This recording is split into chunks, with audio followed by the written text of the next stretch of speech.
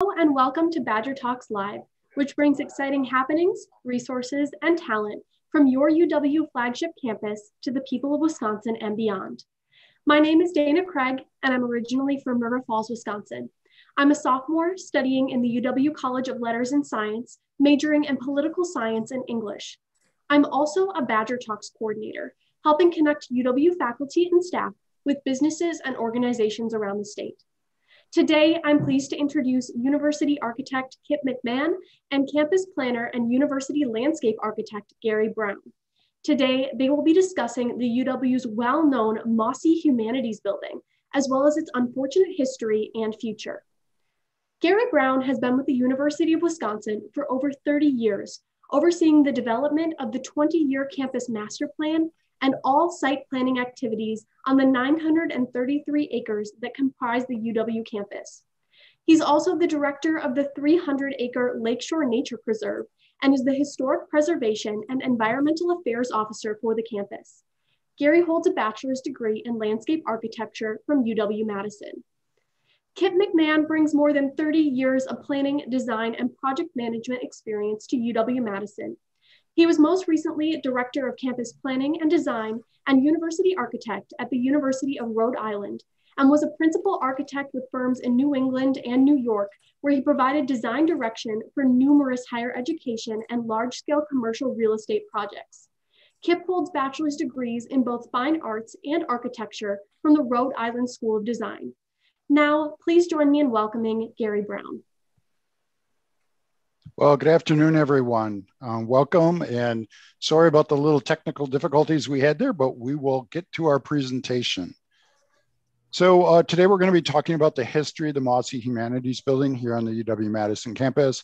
We'll spend some time talking about Harry Weese, the architect of the building, talk a little bit about brutalist architecture from the 1960s, look at the current condition of humanities, what the future might be for the Humanities Building, and then just quickly wrap up with who is George Mosse and why is he important here on campus. So just a quick history on the Mosse Humanities Building. In the late 1950s, the university was looking for space on campus for the history department, art, and music. Three very distinct units and departments on campus, all in different buildings. History was in Bascom Hall, art was in the education building, along with a beat up old metal Quonset hut behind the building. And then music, of course, was in the very cramped music hall. So in the late 1950s, and based on what was called the sketch plan of 1959, there were discussions about trying to create new facilities for these three distinct departments. A design competition was actually held in 1962 for what we called a lower campus, or basically everything east of North Park Street. And Harry Weese and his firm from Chicago were selected to move forward with the design of the project. Weese was actually a designer and infamously known for the Washington, D.C. subway system and other mid-century modern buildings throughout the country. The design competition resulted in the model that you see up in the upper right-hand corner of your slide. It was designed as actually one large mega structure to include all three units. And in a minute, we'll have University Architect Kip McMahan talk about sort of the importance of creating big mega structures at that point in time in the 1960s, but also this whole idea of brutalist architecture and where did that come from and why were we seeing that in that point of time. Units. And in a minute. So in 1963, Weese finished his initial design for the project, and it was actually estimated to be about $15 million. The Board of Regents and state decided that that was just too expensive for them at that point in time and reduced the budget down to $10 million after it was actually deferred at least once through the capital budget process. The building scope, though, through design continued to grow, and the design continued to morph and change as it went through its final iterations. And by the time it reached the Board of Regents in August of 1965, there were lots of concerns about not only the design, but also a tight labor market and conflicts with other buildings that were under construction at that point in time. So the budget, again, was an issue. When they finally bid the project in March of 1965, it came in over $2 million over budget. So obviously what we call today value engineering was happening. So they were cutting back on things. The design team removed a bunch of the details of the building, took out the carpeting, took out the plastering of the concrete walls, removed a lot of the landscaping, especially in the center courtyard space. And you can really see that in today's eventual design that was resulted from that design process and that change of the design in order to meet budget. There were also a bunch of construction worker strikes and material shortages at that point in time. So that also delayed the project and continued to impact the overall budget on the project. Construction finally started in 1966 in a very much stripped down fashion. And was eventually finished in late 1969. In January 69, the Regents were reviewing the project and called it a stark, graceless, and unadorned building. An interesting insight by the Board of Regents at that point in time, but it did move forward, obviously, and then dedicated in November of 1969. And curiously enough, was nominated to the National Register of Historic Places, in 1974, as part of a contributing building to the Bascom Hill Historic District.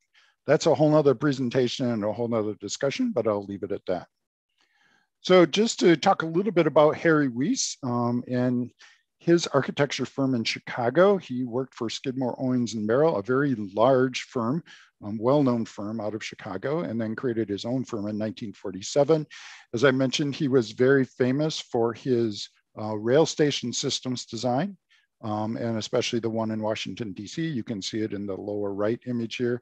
I've been there many, many times, and it is absolutely an amazing space and continues to provide excellent service to the Washington, D.C. area and is really an amazing piece of architecture.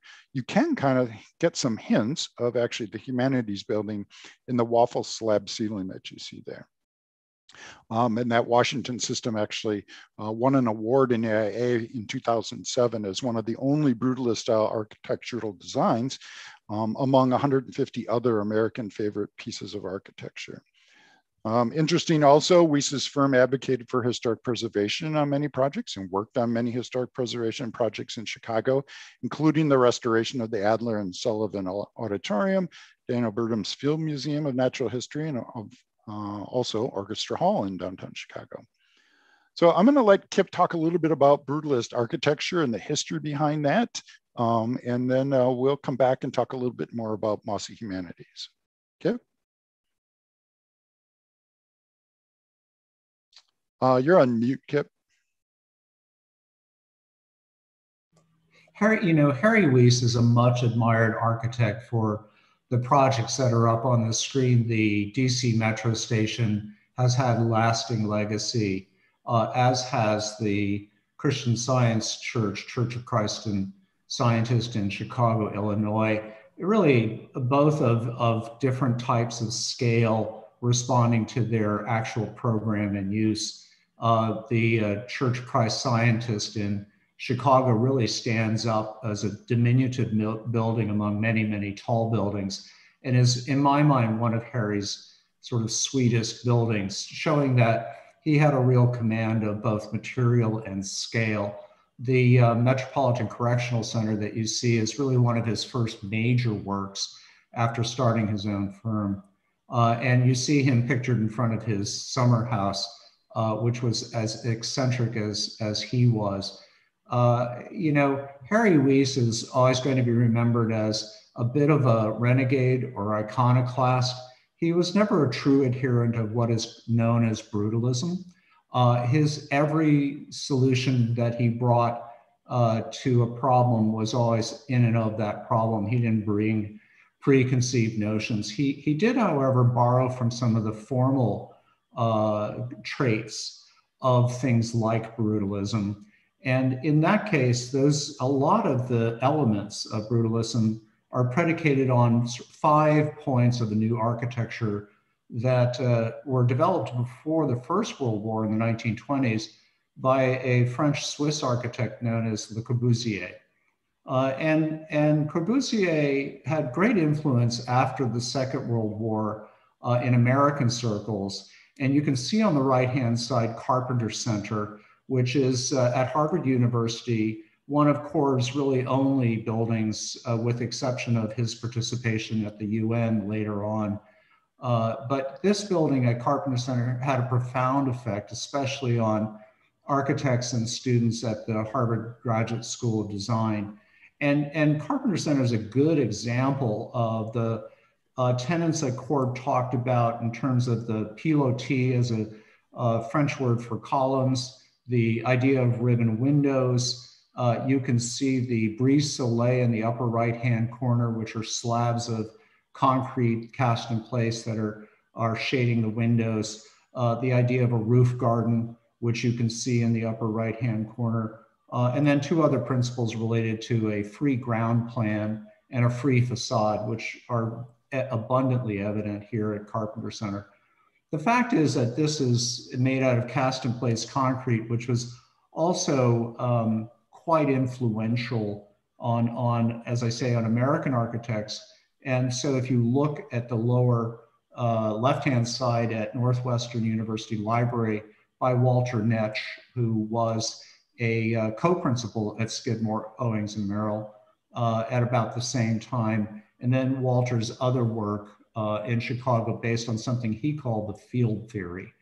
Any of these buildings that people today look at that are cast in place concrete are generally labeled brutalist, but all of them have these antecedents from Corbusier.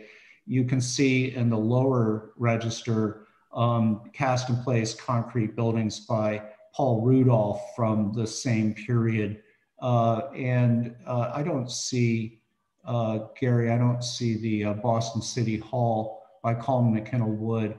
That would be another example. Paul Rudolph being a very, very staunch advocate of many of these principles of brutalist architecture, using a single material like cast in place concrete.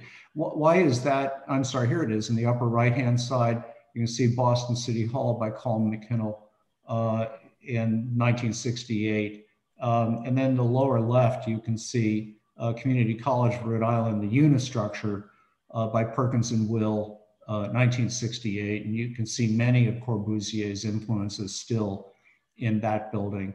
So the important thing here to remember is that the idea of the unistructure was quite prevalent in the early to late 60s.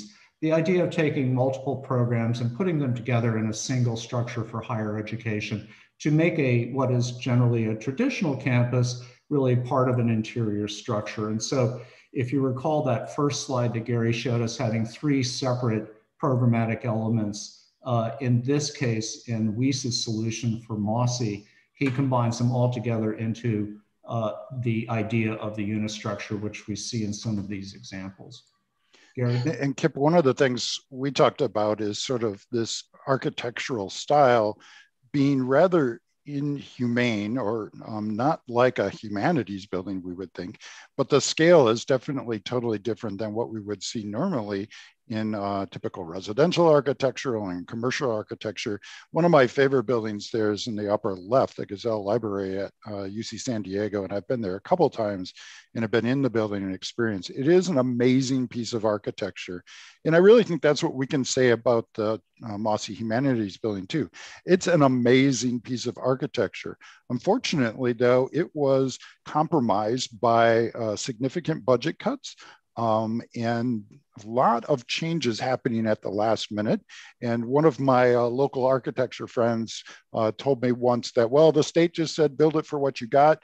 It only needs to last 30 years. So it really doesn't matter. Let's just get the thing up and get it going, because at the time we were actually doubling enrollment on campus. So it is a really interesting piece of architecture. I can't argue against that. I actually like the architecture part of it, but unfortunately it really just hasn't performed well from a functional standpoint for us. So you have a really interesting two buildings within a building. You have sort of these big, large courtyard spaces. Very interesting ties and thoughts about the design reflecting neoclassicism in some respects. I had one architect tell me that they were using the Wisconsin Historic Society as sort of a reference point for the new humanities building. You can see, as Kip mentioned, some of the columns and the ideas of this very classical architecture being reminiscent in the humanities building design. But it also has this very strange sense of scale and very large, huge, big spaces. And that's really been a problem for us from a programmatic standpoint, but just overall use standpoint. Also in 2016, we did some studies on actually, well, what would it take to bring this building back up to code and just meet our bare minimum code requirements? And that was going to be over $22 million just to do the exterior of the building, not alone look at inside of the building and really fix that up. In fact, I think our estimates most currently were up over $70 million to renovate the building and bring it back up to some sort of reusable condition for us to continue programming in that space. But I would note that, poor acoustics really happened from day one in the building. We ended up having to add the plastic clouds. If you've been in the old Mills concert hall, that was done soon after. We added curtains to the room to make it more acoustically appropriate. So lots of different things have been happening since day one in that building. Everybody has talked about the confusing layout and that this indeed is a building within a building. It's hard to understand where a room is when the numbers sort of stop and start and you have to go outside and come back inside. So lots of interesting pieces to the architecture, but really, really hard for us to reuse and adapt to a new use. And that's really one of the reasons that we're strongly considering taking the building down. It's going to be very, very hard to renovate and reprogram this building because it was designed very specifically for music, art, and history. And it was also designed at a time where budget concerns really made the structure itself hard to renovate and reprogram. It really has a lack of transparency and openness that typically we would find in modern buildings today. And this idea of segregating the programs has been really difficult for us to think about, well, how do we reuse it for a different type of use? And you can see some of the issues we've had here, the lecture halls, the dark classrooms with no daylight whatsoever. Very, very interesting, but not something that meets the programmatic and modern teaching needs that we have here on campus. Other things, just concerns about the structural integrity, the very thin metal, thin panels on there. Again, a very interesting design, but all uninsulated. So you get icicles literally hanging not only outside, but inside the building. The courtyard space had been bare for decades until I think in the late 1980s, early 1990s, that space was finally redesigned and populated with landscape materials. Kip, thoughts about this? Yeah, Gary, if I could, the icicles that form on the curtain wall are a product of the uninsulated quality of the envelope. And if you think about it, buildings before the oil embargo of, say, 1973 or thereabouts, when we had a big crash on the energy use, before that time, people didn't think much about energy conservation in buildings. And so it wouldn't be unusual to have an uninsulated envelope prior to that real sensitive energy crunch that we experienced in the early 70s. And so buildings from the 1960s really don't pay much attention to that. Why is that a problem? Well, if you have a glass glazed exterior, as we have with the curtain wall on the corners of the building, the moisture-laden air on the interior of the building meets that cold glass, and it forms moisture, and that moisture leaks out and ends up freezing in the exterior air. And we've been in the top floors where many of the musical instruments that are up there, pianos, et cetera, have supplemental humidification being pumped into those rooms. And of course, that's heavily moisture laden air. And so in the winter, it exacerbates that problem of condensation creating a real problem in this building, because there's really no difference between the inside and the outside relative to insulation. Right, and especially not only the metal panels, but the glass windows themselves are single pane glass. And I've seen and experienced in the building people scraping the insides of the windows because there's frost building up in the middle of winter. Also, the in-floor radiant heating system in these exposed floors here between, let's see, it would probably be between the second floor courtyard and the third floor, that all had in-floor radiant heat. And that system broke sometime, I believe, in the early 1970s, and there was no way to fix it. So it was really difficult, and that just created all kinds of problems as well. So not good, not an easy fix for us, and a very expensive fix if we were even to think about that moving forward. So Gary, one other point, if you could go back, like finally, if you look at these barren spaces in the courtyards and in the pathways between buildings, that's where, if you remember, we talked about the 5 principles of a modern architecture, including things like a roof garden. You would have likely have found a roof garden in these open spaces to really embrace the idea of the free ground plane, and introducing nature into that. And so with a cutback in budget, you're really left with just bare concrete without that vegetation. Yeah, and it was really interesting. I mean, I've spent time in that and studying those spaces, and I've often referred to them as sort of these Roman amphitheater kind of spaces where you have these big, huge open spaces with high ceilings and columns and very classical in nature. Yet you would think it would have had some sort of places for people to sit down, some vegetation, some, making it comfortable. And it really just isn't comfortable because of that lack of funding and the lack of ability to detail things. Very, very interesting. One other, Gary, I've heard that Harry Weese also had the concept of an Italian hill village. When you think about these interstitial passageways between major masses in the building, which would have been reminiscent of finding your way through a hill town. And again, without the romanticism and without the vegetation that goes with it. Right, and you can see a little bit of that in the lower left image too, about, again, this building within a building and courtyard spaces, and you're coming around corners being surprised by other buildings and seeing those kinds of things. Really, again, very interesting concept. Well, let's spend a couple minutes just talking about the future of this space. So as we've said, our master plan process has continued to suggest removal of the Mosse Humanities Building. We are on our way. The first step in that was the new Hamill Music Center, and that piece has been finished. There is a next step to that, our next phase. In order for us to move the music academic pieces out, we need to create that building. But even before we even think about that, we have to move the history department and other humanities departments into a new building. And that's what's in our 21-23 capital budget right now. So that's sitting downtown in the state legislature with the Joint Finance Committee as one of our highest priorities here at the UW-Madison campus. We've done some advanced planning for that. We're hoping that that project does indeed move forward and provide a new space for the history department, along with some other humanities building, including several cultural and multicultural spaces as well. As we also think about that building, we have the art department. We've moved some of the art department down into an old warehouse east of the Cole Center. But in order to move the rest of the labs and the studio spaces from the 6th and 7th floor of Mosse, we have to create an addition to that Art Lofts facility. In order to do that, we have to take up an existing surface parking lot. That's lot 91 east of the Cole Center. So again, we have all these dominoes, all these enabling projects that have to be completed for us to think about moving things forward. We also, in order to make the music academic project move forward or let that one happen, we have to move the extension offices out of their building at 432 North Lake Street.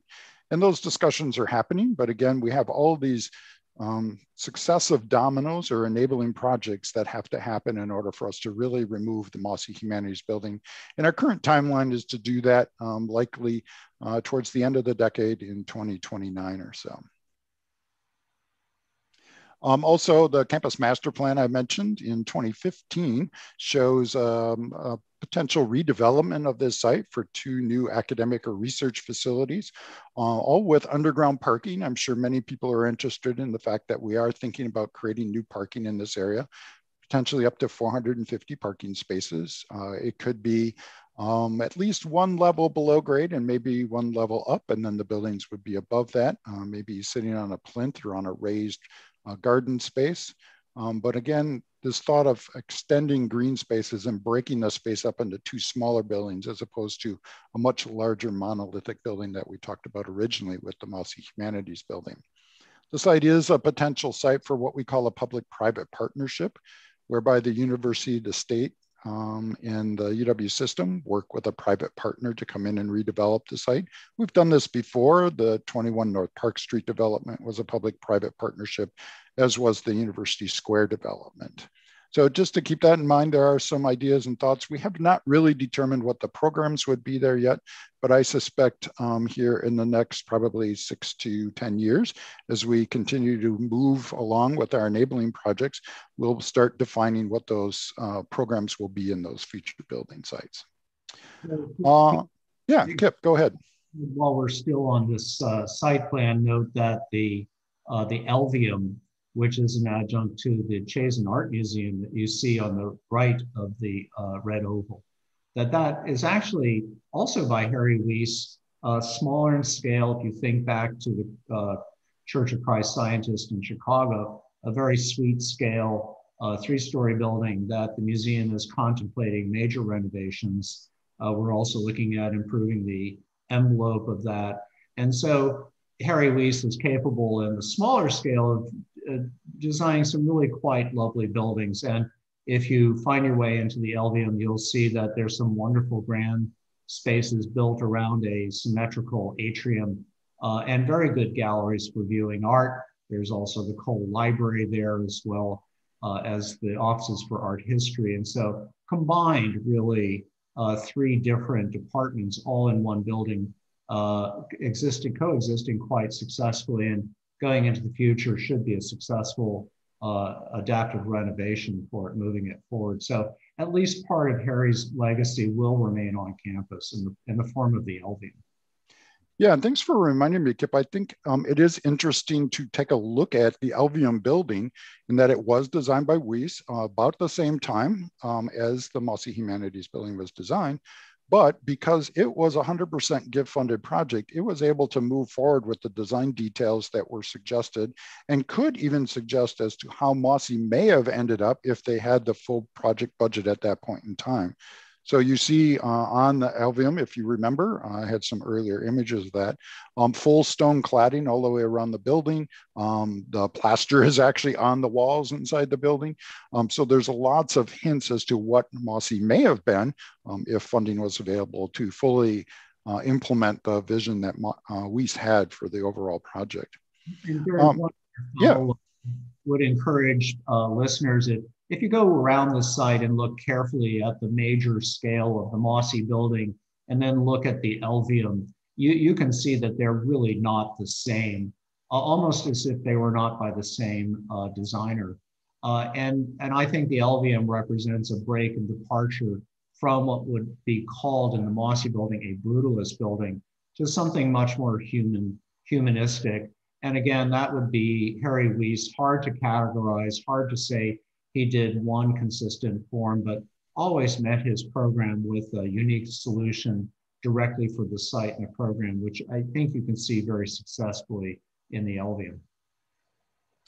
I did want to just spend a couple minutes here towards the end talking about who was George Mosse. I've had lots of questions about Professor Mosse and his work on campus. And, Mosse was born in Berlin, Germany, was a Jewish immigrant and moved through Switzerland and England onto the United States, arriving here on campus actually in 1955 and began his amazing history of teaching modern history and became a very well-loved and legendary professor here for over 30 years. He was the first scholar in residence at the Holocaust Museum in Washington, D.C. after that was built. And we do now have the George L. Mosse Program in History here at UW-Madison, and that's a cooperative program with the Hebrew University in Jerusalem. So George was an amazing person. He had quite the history here on campus, but he also wrote many, many books. I believe the building was named after him. I see I have XXX there. I didn't go back and look, but it was soon after he died in 1999. So I think it was probably right around 2000 when the naming took place and was approved by the Board of Regents. But his claim to fame, or his history, really is about being an authority on Nazi Germany. And he wrote several books on Western culture and Germans and Jews in the Nazi culture and German politics. Very, very interesting. Many of these books are still available today. And then ended up writing on male masculinity as a gay man. So a very, very interesting history for Professor Mosse, and very influential on campus. And I think, even he didn't like the Humanities Building. You see there down in the lower right, the Badger Herald did an article a while back on that. And he was very modest himself. And as there were discussions about naming the building after him, he really didn't want to see that happen. But in the end, I think the campus really took that to heart. And I suspect that as we look at new facilities and new spaces in the new Letters and Science Academic Building, we'll be again honoring George Mosse and his history here on campus. So with that, Fran, we can maybe take some questions if we still have time. Yeah, Gary and Kip, thank you so much for shedding some light on this widely discussed building. I've been in the Madison area for about 20 years, and since I got here, I have heard about this building. And so you really shed some light on some of the history and topics that are frequently discussed. So thank you for that. We do have a question from Maria Safiati Dale. And she's asking, do Weese's original plans survive? Oh, yes. So we have archive quality images of the documents in our archives here on campus. So we do have those on file. I suspect even the Weese's documents down in Chicago and where they're archived also has copies of them. But yes, we do have copies here on campus. Nice. And she's also asking, can you discuss the university's commitment to maintenance of campus buildings? Kip, I'm going to ask you to do that one. Our need in what we call deferred maintenance, which is the upkeep of our buildings over time, is really a two-pronged effort. We have the basic maintenance that we do on annual basis out of our operating budget to fix buildings. And that's a commitment we provide throughout the 26 million square feet that we have on the Madison campus. But there's also a larger demand from our buildings as they age. And that deferred maintenance burden is somewhere in the multi-millions, if not over $1 billion, that we have to work at in the next 10 years before it becomes a crippling liability for our campus. And Mosse is really a good example of a building that has really served its turn in terms of the life cycle of its building systems. Building systems are the mechanical, electrical, envelope, all of those. And so after 50 to 60 years, you can expect that those building systems will run out, and either you recapitalize them, that is, you replace them, or you have to take them down. And we have a lot of buildings on campus in our deferred maintenance category that we really have to think long and hard about removing. So we need to think about, with every new building that we put up, that we're also cognizant that we have a lot of square footage that we have to judiciously think about removing. So to go back to your questions on maintenance, we have a limited operating budget that we put in on an annual basis for the calls that we get on any number of things. But in the long term, in terms of replacing roofs and elevators, we have quite a burden on this campus as we age. And we need to address it, as I say, start to begin to seriously address it within the next 10 years before it becomes an existential threat to campus. The other point to remember, and I mentioned this, was that when they built the Mosse building in particular, remember the budget was constrained. So the state just said, build it with whatever you can, get it done, get it up so we can start using it. So, and oh, by the way, it only needs to last 30 years. So here it is now 52 years later, and we're really struggling with trying to keep up that building that was really meant to be a temporary building. Temporary in the sense that a lot of the buildings that we build today really should be lasting not 50 years, but over 100 years. And in fact, a lot of the buildings that we built around the turn of the first century, so from the 1800s to the 1900s and through the early 1900s, were built to last. And we've been able to renovate and reprogram many of those buildings and use them for new uses because they were built to last. Unfortunately, Mosse and some of the other buildings that were built very quickly and very economically in the 1960s were not built to last. And that's what we're finding today. As we design new buildings on campus, one of our main focuses remains on trying to build buildings that last and build buildings now that are flexible and adaptable to change and make sure that they can be easily renovated and reprogrammed in the future. And then also make sure that they're easily maintainable. Don't be designing spaces or types of architecture that are really hard to maintain. Make sure it's something that we can maintain in the future and doesn't cost a lot to do that. Certainly not an uncommon issue, I'm sure, with campuses around the world and other locations. I used to, as part of my previous position, give tours of Monona Terrace, and we always referenced the 50-year mark with regards to Taliesin, and Frank Lloyd Wright had always said, I expect it to last 50 years and then it will go back to the earth. So no intentions of keeping it longer. So we understand that. Branton Kuntz says, will the new plans try to emulate the good aspects of the Humanities Building? It may be old and cold, but it's the most interesting building on campus. Well, if I could, Fran, just to follow up on your Frank Lloyd Wright reference, he is also quoted as saying, doctors get to bury their mistakes. The implication that the building will last for 50 years as an example of a mistake. And I'm not going to suggest that Mosse Humanities Building is a mistake so much. There was a vogue for this kind of building, as we showed many other similar examples at the time.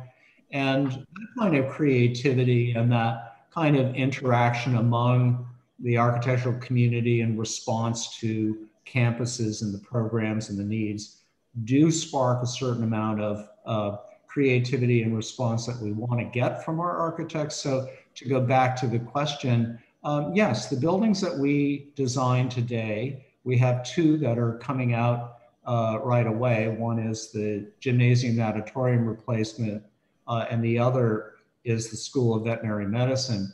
We're going to see two remarkably interesting buildings that respond to program in very creative ways. And so I would expect to pick up on the question at hand that we will always see a good architectural response to program because it's really required for us to do that. And also, I think a lot of times architecture responds to the architecture of the time period. So a lot of times you see buildings of a time period that are reflecting each other and very similar in style. Yet it doesn't mean we can't have a very well-designed building. And that's what we talk a lot about on campus is that, we want you to design an amazing building. We don't want you to, design an icon or something that, is absolutely different from everything else. We want you to be part of the campus and part of the neighborhood, but we want a good building and we want a building that's going to last. And let me, Fran, if I take another half minute, we're in a different world today than we were 50 and 60 years ago. The buildings the materials that we use today are predominantly glass. And glass is a material of our time. It's a very sophisticated material that can respond to all sorts of environments. It also satisfies our needs for transparency, for the idea of welcoming, for the idea of inclusivity. And so the words that we use to talk about the collaborations that take place in our buildings have to do with transparencies and so forth. And so much different agenda, if you will, for contemporary buildings than we had even 50 years ago. Just to give a nod to the history of lives spent in that building, we have had a few comments posted out there about how these were the best 4 years of my life spent in that building. And so I just don't want to brush aside the important shaping of our students that happened in that building as well.